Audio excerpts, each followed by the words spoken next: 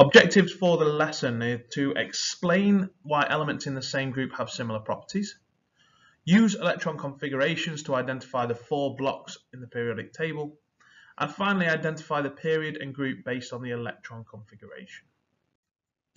Keywords for this lesson are as follows: periodic table, period, group, valence electrons, and electron configuration. I'm hoping you're familiar with all of those words and you've come across them in some form previously.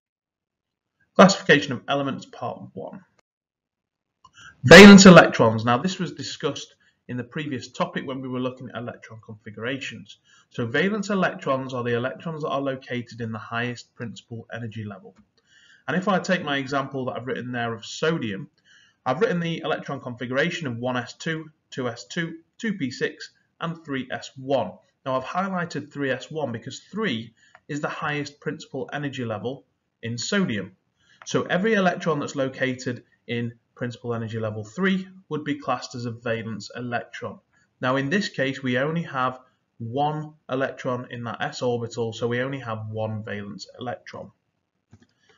And argon is another example, so I've written out the electron configuration again of 1s2, 2s2, 2p6, 3s2, 3p6.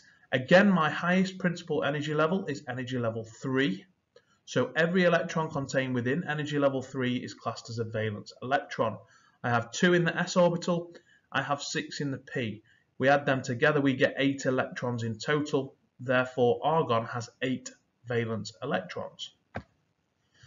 And I've just shown you there in the diagram, that's the electron dot structure that we've looked at previously. And for argon, there are 8 electrons if you count them around the outside. Now groups, this is linked very strongly to the valence electrons, and groups on the periodic table are each individual column.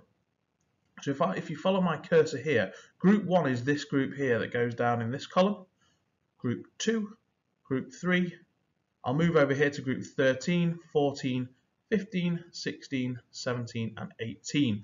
Now we're going to focus on groups 1, 2 and then 13 to 18. We're going to actually leave out this section during this lesson. Okay, this section here is called the transition metals in the middle.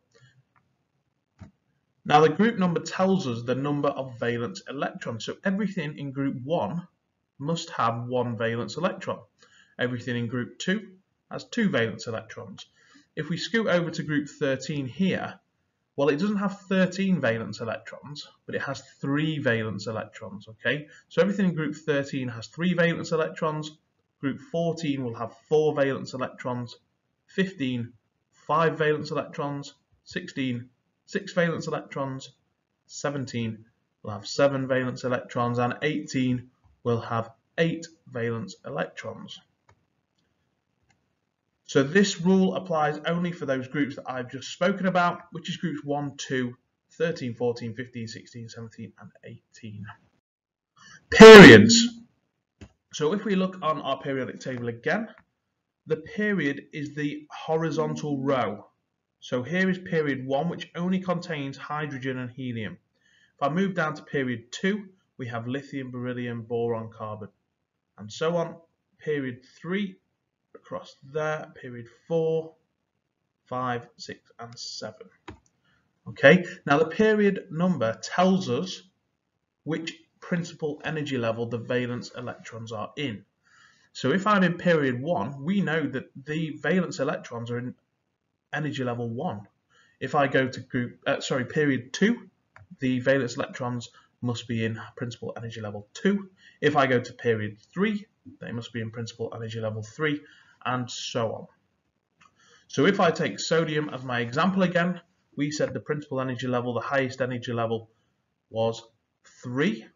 Okay, and if I look where sodium is, well, it's in period 3. Okay, because that valence electron is located in the 3rd principal energy level. Okay, moving on then to classifying the elements. We've spoken about periods, we've spoken about groups. What we can do is use that electron configuration to locate the element on the periodic table. Now argon, electron configuration of 1s2, 2s2, 2p6, 3s2 and 3p6. What we can see is that the valence electrons are located in principal energy level 3. Now what that should say straight away is if it's in principal energy level 3, it must be in period 3. And then to find out what group we are looking at, then we count the valence electrons in principal energy level 3. We have 2 plus 6, we have 8 in total.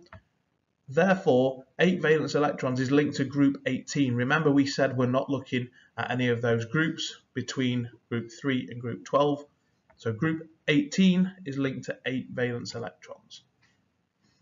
Little question for you to have a go at. Can you work out which period and which group magnesium is in? And I'm telling you it contains 12 electrons. So you're going to need to write an electron configuration, and then you're going to need to work out the period and group it's located in. Just pause the video whilst you work that out, and I'll discuss the answer shortly.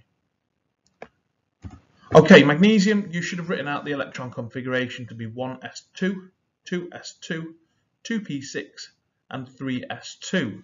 As I've highlighted here, the valence electrons are located in the third principal energy level, and if we count up the valence electrons we only have 2. Therefore, the third principal energy level where the valence electrons are located tells us it's in period 3. The 2 valence electrons tells us it's in group 2. Thank you for listening to the presentation. There will be a second part to this lesson.